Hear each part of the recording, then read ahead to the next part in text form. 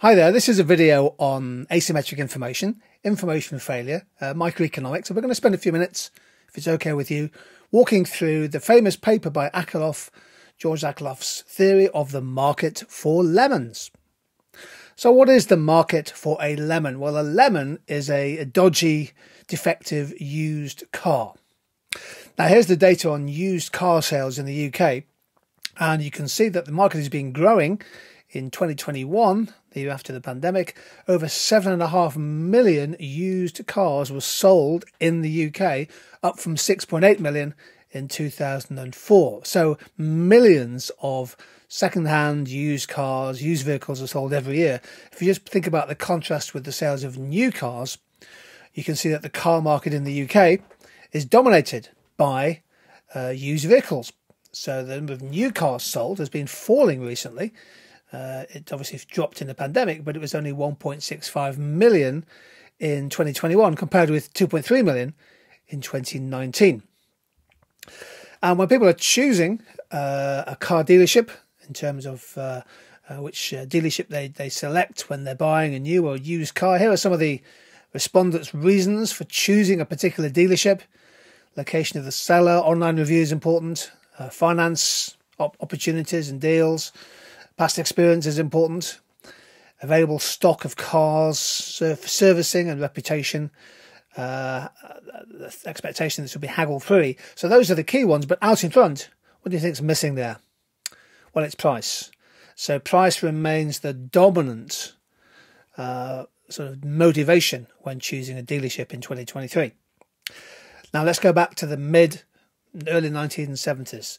And Akerlof's famous paper, The Market for Lemons, Quality, Uncertainty and the Market Mechanism.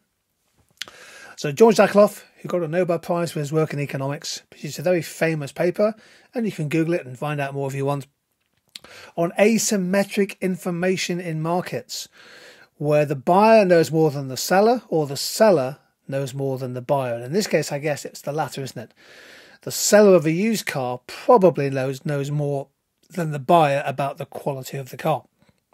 Now, Akerlof's paper was trying to explain why markets might deteriorate or even collapse when asymmetric information is embedded, it's persistent, and also crucially the economic cost of dishonesty. So the key idea here, I'm going to ignore the maths. You can take the maths if you want by accessing the paper. But in this market, the seller knows more about the quality and the history of a used vehicle than the buyer, and therefore buyers independently cannot accurately always tell the quality of cars available for sale. So they might be going to a showroom, there might be 50 or 100 cars available with a price on the front of the windscreen, but the buyer cannot be expected to accurately assess the quality of a car available for sale, hence the information asymmetry. And the theory says that as a result, buyers will tend to offer an average price for all cars. They'll have in their mind a sort of, a mean price for the cars available. Now that is typically, not always, but typically lower than the seller's perceived value, particularly if the seller has a good car. So let's say a seller thinks they have a really good used car, maybe just only lightly driven for a year or two, and they want to sell it for £15,000. It's their minimum reservation price, but the buyers are only really offering, £12,000 or even less for a car. So buyers, because of the risk of purchasing a lemon, will typically lower their offer price, lower than the seller's perceived value. And as a result, the theory goes that some sellers will then remove their good quality vehicles from open sale. Well, that means that the average quality of cars left in the market falls, and you can see here there's almost like a doom cycle on its way. If the average quality falls, buyers will therefore, again, they won't be willing to offer average prices. They will reduce their offer price, and it's almost like a cycle of doom, a death spiral. This increases the risk of the market disappearing, and the reason is because of an information asymmetry. There's an information gap. The buyer cannot independently assess the quality of the vehicle. Akerlof's theory of lemons. It raises an interesting question. How can you get around this information problem in all second-hand markets, not just used cars, but in many other resale markets? Well, lots of different ways. And of course, what happened in the 70s and the 80s is that car manufacturers responded to this, because if there's no active, reliable, trustworthy market for second-hand cars, it becomes harder to sell a new car. Because part of the reason for buying a new car is that you think about the resale value 2 or 3 years down the line. So you need a well-functioning second-hand car market for sales of new cars to remain robust. How can you overcome the lemons problem? Lots of different ways. I'm sure you can think of other ways from the ones I've put here on the slide.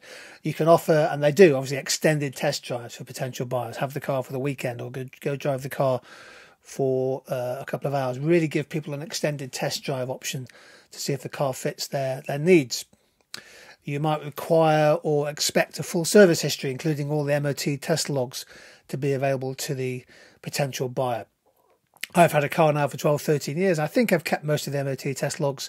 I know that if I have, I'll get a better price than if I haven't, because at least I can give some information to the second-hand car dealership. Extended warranties to lower the risk of purchase. A warranty, of course, is a form of insurance. If the car breaks down within the first 6 months, 3 months, 6 months, a year, for example, a warranty might cover some of the costs of repair. That brings down the risk of buying a lemon. Mandatory cooling off periods, so that you might be given a chance to take the product back, and that's to help avoid buyer remorse. And of course, what we've also seen happening is a lot of the car companies now provide extensive pre-purchase diagnostic testing using skilled mechanics. So the likes of Cinch and Kazoo and others, there's been a growth of retailers in the market. They provide 100, 200 different tests of vehicles before they make them available for sale. And don't forget the role of the internet, social media. So we talked about a little bit in the past about how that can happen. Trust, reliability, reputation, all important. So review platforms can help to improve trust between buyers and sellers. There we go. This was a quick look at the market for lemons, in particular Akerlof's very famous paper. If you want to go through the paper itself, it's widely available on through Google. JSTOR, for example. It's a great paper to read, and it's one of the most historic papers in the whole of economics. Take care. See you soon.